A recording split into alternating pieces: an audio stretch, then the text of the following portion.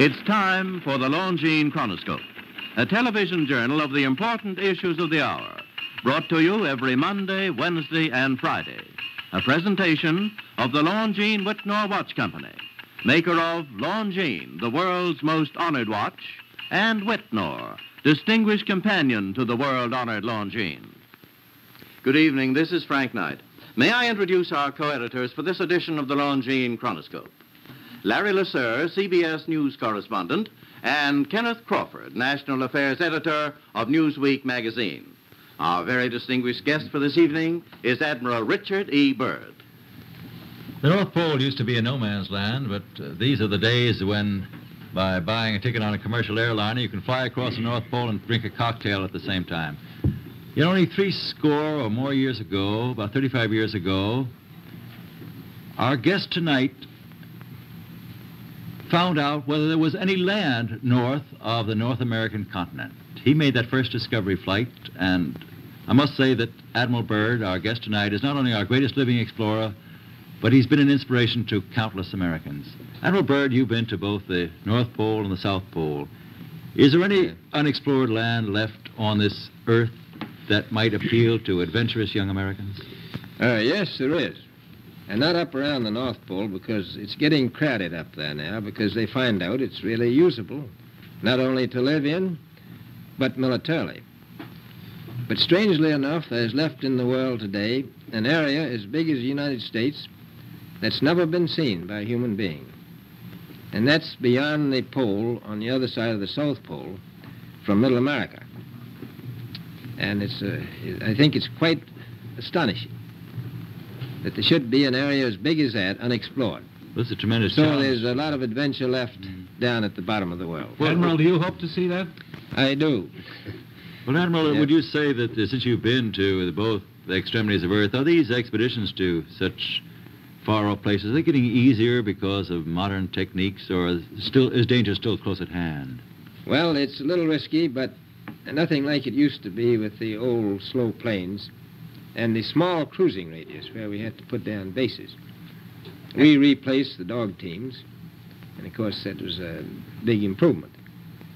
But now the planes go much faster and they are safer, and they have a much bigger cruising radius. You haven't got the danger of a terribly heavy load. Admiral, an expedition to which I believe you're the advisor is now en route. What is that expedition doing? Well, that's the icebreaker Atka, and it's a reconnaissance expedition. It's going down to the South Pole area to make certain observations and to look for some bases. They will be back in April, and they will report back, and upon the information we get from that undertaking, we will base the bigger expedition that's to follow. Is that very definitely planned, or is that... That is being planned right now. So I'm willing to say to you that there will be a number of expeditions that will follow, I think, year after year, at the bottom of the world, because the government has really become interested. Well, Admiral Byrd, I can understand, I think everybody can, the interest in the North Pole because it's so near our greatest challenger, Soviet Russia. But why this interest in the bottom of the world? Nobody living down there, is there? No, it's pretty cold. There's only one permanent resident, that's the emperor penguin. The little ones live further north. I tell you one reason they're interested. It's by far the most valuable, important place left in the world for science. That's why the scientific groups all over the nation are really interested.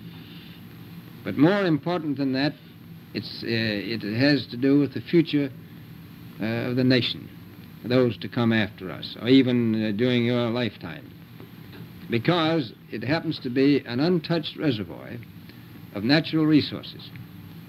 And, you know, as the world shrinks with an ever-increasing acceleration, far-flung places, once useless, like we thought the North Pole was, and no man's land, become very useful. The bottom of the world will be important, not only to us, but to our allies. I was going to ask you, does it have military importance? It has some, and as the world shrinks, it will continue to shrink with an ever-increasing acceleration. thus bringing these places closer.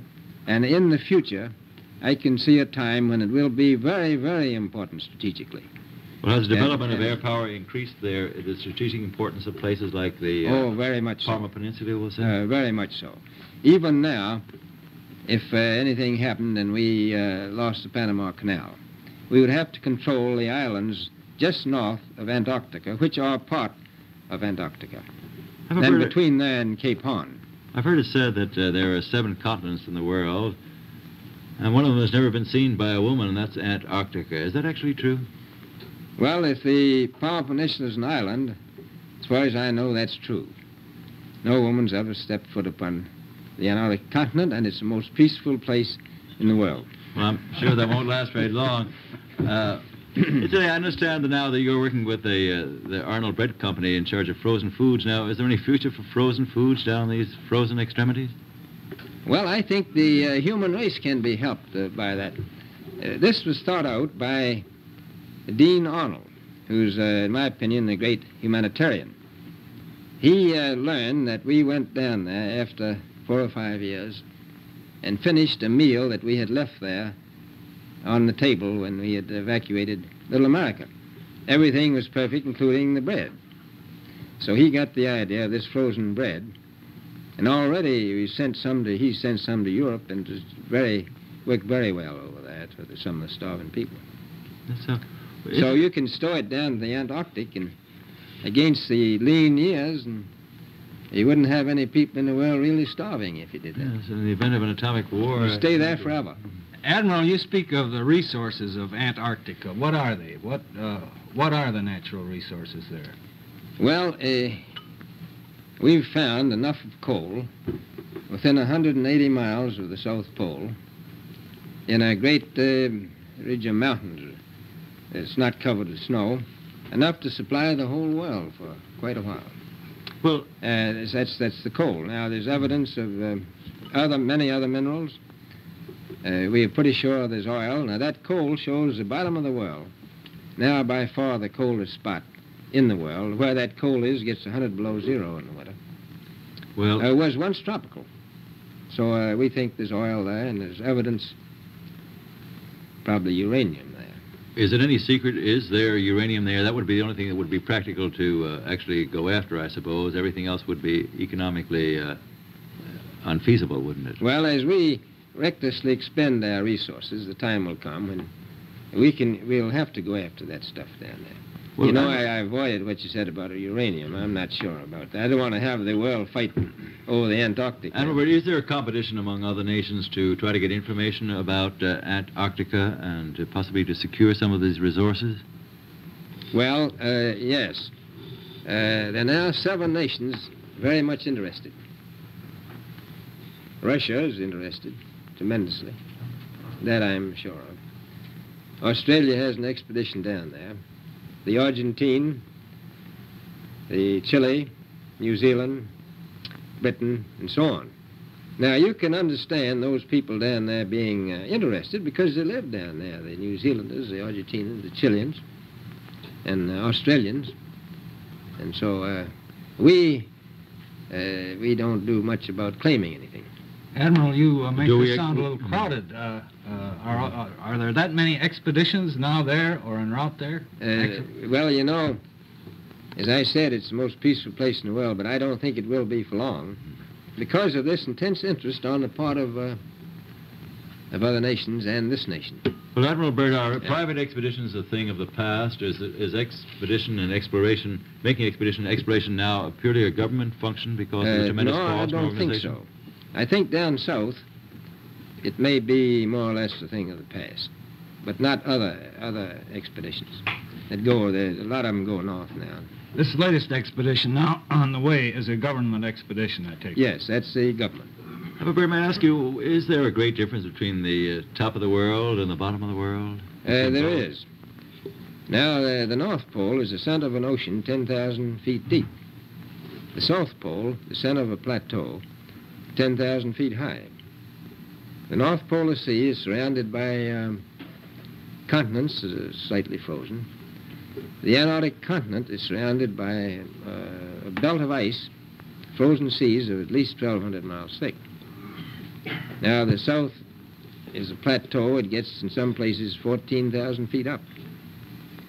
I've been over areas about 13,000, and it's a little bit chilly up there.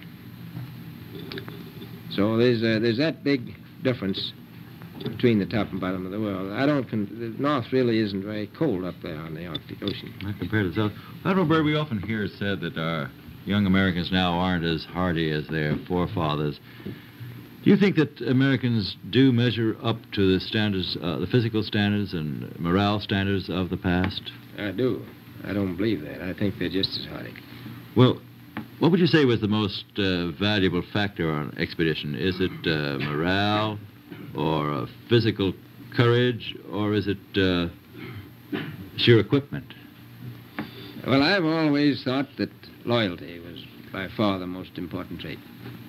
The British told me that when I first went down in 28, that I couldn't possibly get through the winter night without a mutiny if I took more than 20 men. But to serve science, I had to take 42 men.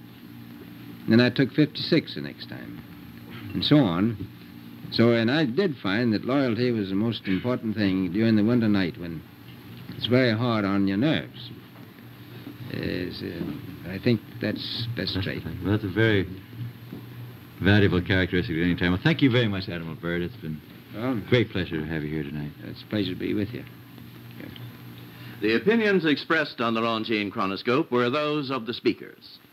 The editorial board for this edition of the Longines Kronoskop was Larry Lasser and Kenneth Crawford. Our distinguished guest was Admiral Richard E. Byrd.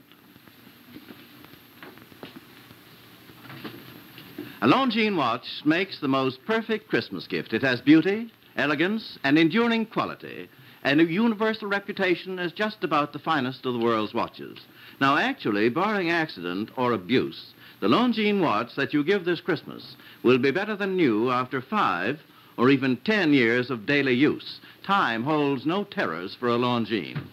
The exquisitely finished watch movement defies normal wear and friction, achieves unsurpassed timekeeping accuracy and reliability.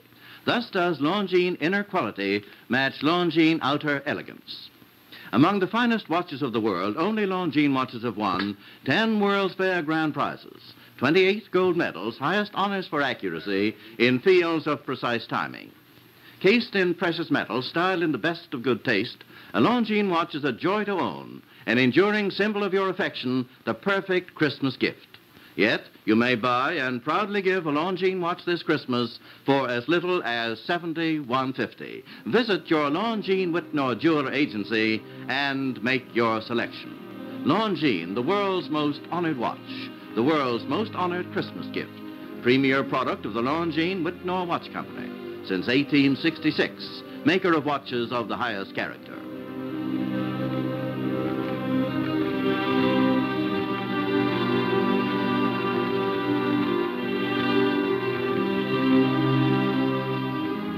We invite you to join us every Monday, Wednesday, and Friday evening at this same time for the Longines Kronoskop, a television journal of the important issues of the hour, broadcast on behalf of Longines, the world's most honored watch, and Whitnor, distinguished companion to the world-honored Longines.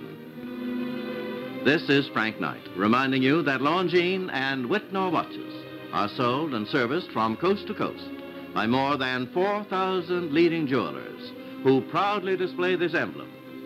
Agency for Longines Whitnor watches.